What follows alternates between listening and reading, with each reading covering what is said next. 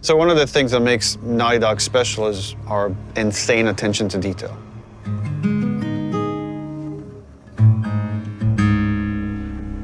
And that comes from just extreme amount of research. So whether it's researching of theme, let's say this idea of retribution or justice, like we would read a ton of books and look at movies and even watch like interviews and news programs about stuff that's going on in the world and then discuss it among ourselves, like what's happening here? What can we draw from this? How can we base these fictional characters on reality to make them feel more authentic? I feel like I'm more like a 6 lane.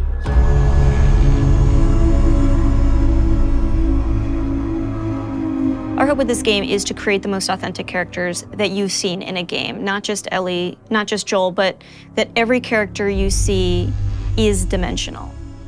Obviously, in telling a character-driven story, you have to create characters. And it starts with a story concept that then can develop into level ideas and more specific narrative beats. Once we kind of have a good understanding of the narrative that we're after, we could start writing scripts. And that's really the first time the characters come to life and they're speaking, even though it's just words on the page. Now they're becoming more specific.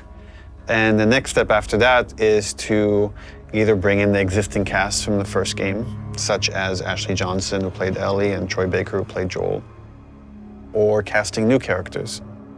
And they're interpreting the material and bringing their knowledge of these characters and their take on these characters to life.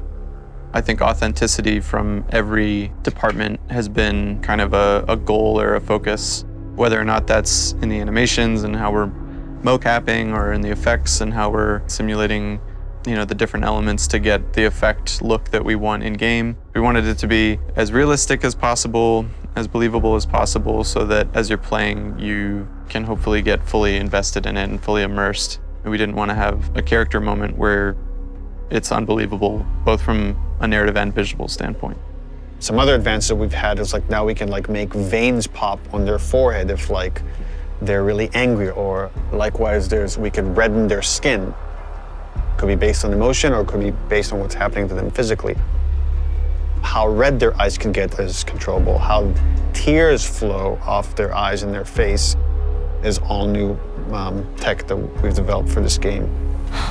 Hey, we got another trespasser, a girl. Did you see her? Additionally, we have this human nuance to our human enemies that makes the situations that you're in so much more terrifying and emotionally affecting than they would be otherwise, because at almost every turn we've gone as far as we possibly can go to make our human enemies feel as human as possible. I got something. Shit. Infected? Let's get in there. You can hear the enemies calling out, looking for you, and giving you slight little gameplay hints as to what they're gonna do, and so you can try to plan around it. What is it? Someone took him out! We got something. I'll go see what's up. So whether that's the nuance of their awareness system of like what they should know about and when, how they convey knowledge to their friends, to the kind of emotional content of the game. So when they refer to each other by name, when they scream in anguish when they see their friend die, when they scream in anger as they're like kind of trying to hunt you down or attack you. They feel real, and it makes the situation that you're in feel real in a way that you haven't seen before and you might not be ready for. There was a ton of research that was done into foliage and different kind of foliage that exists in different parts of the country to make those areas feel authentic, studying local architecture of wherever we are and making sure that feels authentic. We took 3 trips up to Seattle. We actually got photo scan data of like natural elements in the forests and went through and walked the path of Ellie through Seattle to actually get as much reference that we could.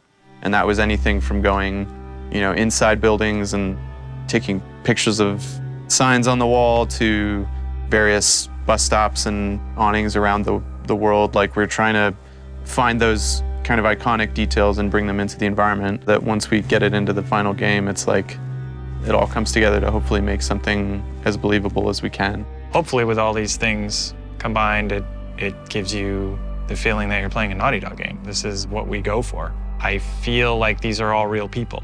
I feel like this is a real place. I feel like this was a real situation that I was in, and I handled it in a way that makes sense if this was real life.